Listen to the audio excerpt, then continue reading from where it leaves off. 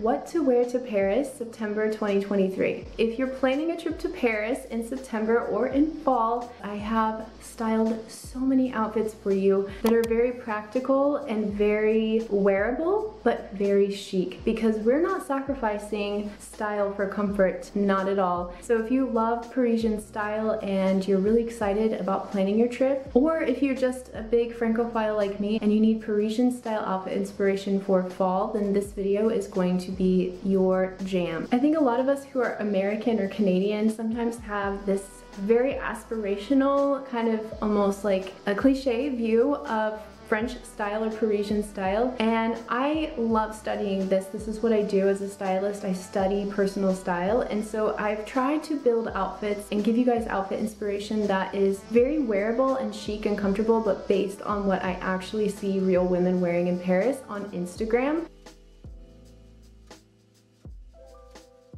I do walk a lot in my daily life. I wear these shoes all the time, so I can handle that amount of walking in that footwear. But I will say that if you're not comfortable with walking and you don't typically wear this type of shoe, or you have foot problems, your footwear is going to vary widely, and I highly recommend that you do a Google search on Zappos or something like that for comfortable, like chic comfort shoes, because there's so many cool chic comfort shoes out there right now. But do not sacrifice your foot comfort for style. That's the one area where I'm like, don't do it. I think what's really great about Parisian style right now is that people are embracing the tennis shoe. So there's all kinds of tennis shoes that are super in style and super cute. Cezanne has some amazing tennis shoes out right now, but I love Gola, I love Veja, Converse, Adidas are great, New Balance are great, Asics are fantastic as well. I also am a huge fan of Tree Torn, which is the tennis shoe that I'm wearing in the video, as you'll see. So don't feel like you can't wear a cute tennis shoe with a skirt or a dress or a nice pair of trousers or jeans. You absolutely can. Definitely do not sacrifice your foot comfort for style, because you will regret it. Because you're going to be doing a ton of walking and sightseeing, and I hope that you enjoy yourself and enjoy your time.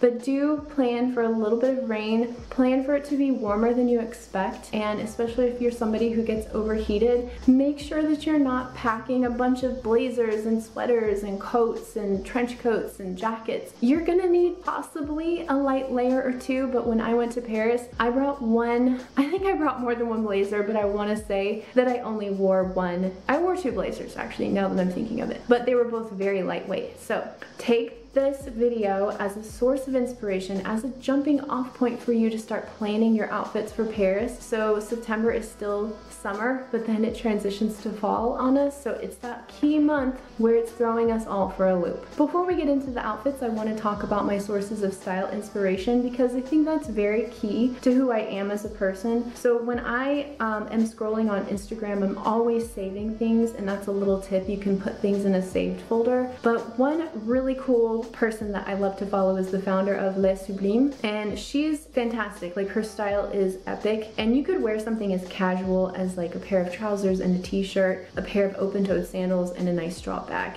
Doesn't have to be complicated at all. Of course, I love Violetta FR, the makeup artist. A nice pair of jeans with a beautiful button-up would be perfect. Nice ballet flats, possibly some tennis shoes, one strand of pearls, and you're done. Don't overthink it. The thing is, like with French fashion, you need to learn how to play and get outside your comfort zone. So if you're somebody who loves a lot of color, then I definitely think that you would absolutely love Fatou Kaba. I think that's how you say her name. Fatou is a model, and I consider her to be a model. I don't know if that's her actual job, but I think she's a model, and I discovered her through Violetta. She's fantastic. I love everything about her style. It's just gorgeous, and I love that bright pink, beautiful blazer. Okay, you've heard me talk about Lena countless times here on the channel. She actually has her own YouTube channel that you should go check out and support. I will link it below. Lena is fantastic at layering and having that effortless Parisian chic vibe while still being quite cool. So I think her outfits are extremely wearable and extremely realistic. So kind of adapt some of these looks to suit the weather, but stripes, blazer, jeans, espadrilles, a silky top, silky dress, you know, you can't go wrong. wrong. Marissa Cox is an English woman. She's a UK Brit living in Paris. She's written a fantastic book called Practicing Parisian, which I highly recommend. She has more minimal chic style. I like that she's wearing some very comfortable New Balance tennies with a very done up chic look. So the way that you can balance out the tennis shoe aspect of your outfit is by adding a very chic element on top, or a very chic bag, something that's a little bit more structured that you wouldn't necessarily think of pairing with a tennis shoe. Okay, I've recently been falling in love with Peggy Frey. She is so funny and so cool, and I like her playfulness. So if you like playful style that's very cool girl chic, check out Peggy. I love this outfit. I definitely tried to recreate it here. So if you like a more bright, interesting, like playful but feminine look, I cannot recommend Sarah Laura enough. She's a model. I think you could tell that I'm very influenced by Sarah Laura, but I think what really works about her outfits is that she has all these classic elements like Chanel cap toe shoes and a trench coat and a beautiful bag, but something about the way that she puts them together makes it seem less polished and more lived in and authentic. So that's something to take note of. You want your looks to be authentic. You want to feel like you're living in your looks, not that you're putting on a costume. The people who are really devoted to like the cutting edge of style in Paris today, they are not wearing what you would consider to be the typical French girl look. I think there's like a couple of YouTube channels that I would recommend in the description box below, like Purple Palace is one, and Damon Dominique I absolutely love, as well as I think it's something blonde, not so blonde. Obsessed with that channel. I think that's what it's called. But yeah, lots of Parisian street style, and that will give you some inspiration too, but just be forewarned that any big city you go to is gonna have incredibly cutting edge style that may not make a lot of sense to everyday casual dressing. Now onto the outfits where I'm going to be doing a voiceover. So let's go. More style tips this way. Okay, first up I've got this cute outfit that is a pair of Target trousers that are a lightweight cotton cargo pant, and I've paired it with my brand new Cezanne blouse, which a review of that is coming very soon, and the Cezanne Milo bag. I've also paired it with my J. Crew Stevie boots. These are leather boots that are pretty comfortable in the rain. Like, I wouldn't say heavy rain, but would definitely work for a moderately drizzly day. And of course I've got my foldy bendy awesome Ray-Bans, which I think are the epitome of French chic, and a handy tote bag. This is a straw tote bag I got from the thrift store, and it's quite old, but I really love it because I can just fit everything in there. It has a zipper on the inside and then like a metallic closure, so very handy. Next up, I've got this amazingly French chic outfit, Breton stripe turtleneck, lightweight cotton blend top with a vintage Banana Republic skirt and some Cezanne. I think those are the Andre loafers. I'm on the fence about them, just testing them out on the carpet still. They're slightly running large on me, but I love the look. Paired it with my Ray-Bans, and I feel very chic. I feel very put together and like I could just walk around the city all day long, with the temperatures being somewhat cool or somewhat warm. Next up, this is my favorite look of the whole bunch. This is definitely inspired by Peggy Frey, Margot Avril.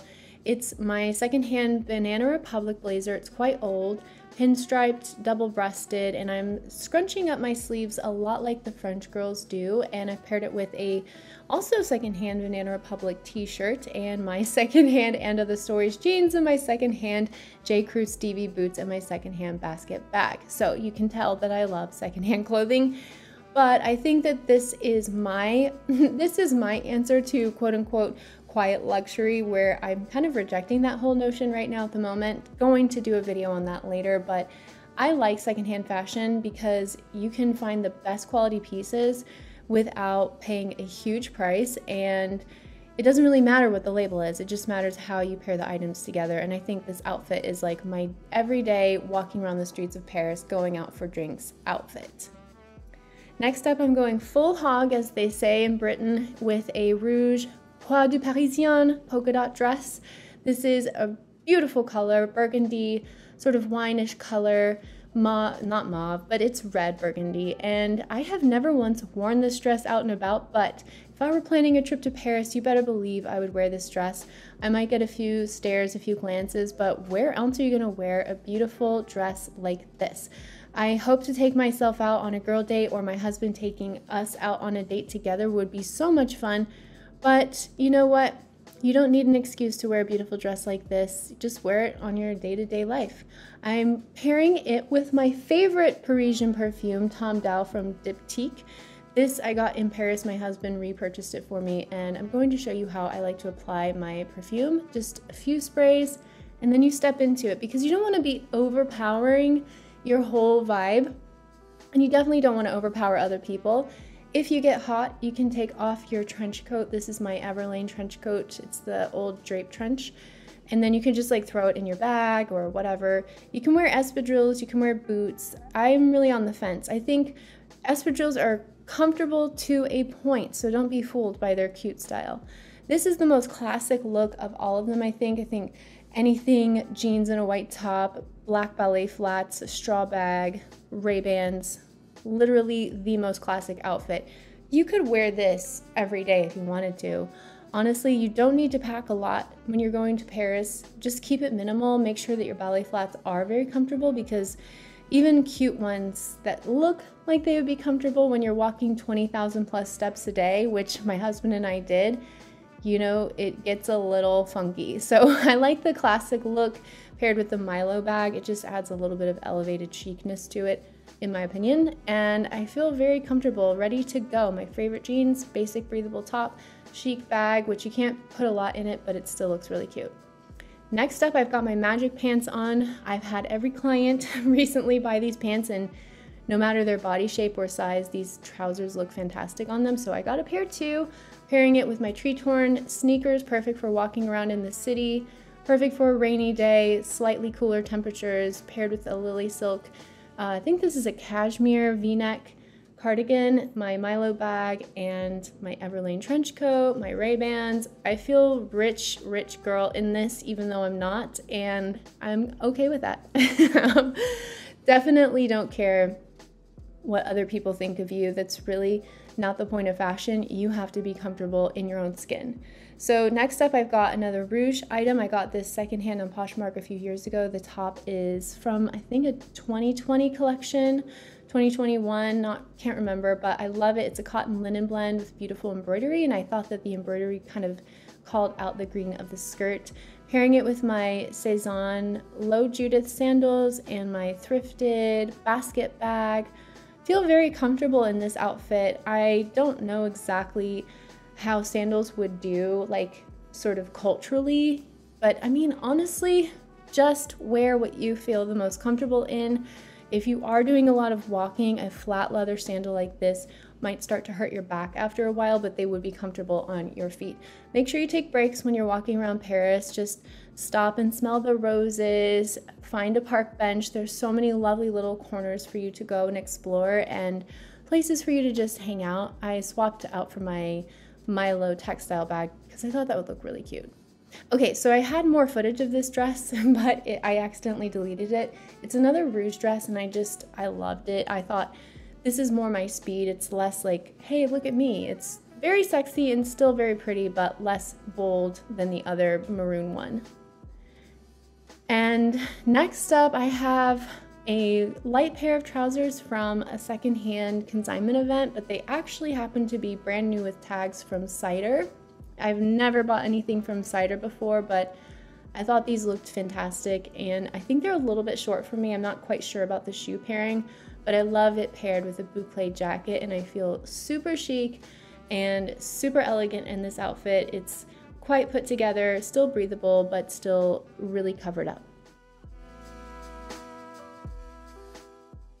So just do you, be yourself, like wear what you want to wear to Paris, but keep in mind that it's fun, like you need to enjoy yourself. Enjoy being in the fashion capital of the world and have the best time ever. Please say hello to Paris for me. Bring me back something French. If you know what that's from, drop it in the comments section below. That's a very deep cut. So anyways, yeah, dress how you want to dress, but keep in mind that you clicked on this video because you want to know what to wear to Paris, and I'm challenging challenging you as your virtual stylist to take a step out of your comfort zone. Think about different ways that you can shop your closet. Try to mirror what I've created and look at these girls' Instagram account. Save some outfits that are inspiring to you. Check the weather, do your research, wear comfortable shoes, and you're gonna be just fine. Pack half of what you intend to wear, because I promise you're not gonna wear it all, and just enjoy yourself. Go have the best time ever. I've talked about this topic a ton on my channel, and it's something I've been talking about for years. I'm super passionate about it, so if you love the discussion around what to pack for Paris or what to wear to Paris, then I think you would really enjoy this video here. And like I said, if you really are planning a trip to Paris and you want to know what to pack, then you've got to check this video out right here. Okay, thank you guys so much for watching. Thank you for helping support this channel. It means the world to me, and I will see you guys again next week.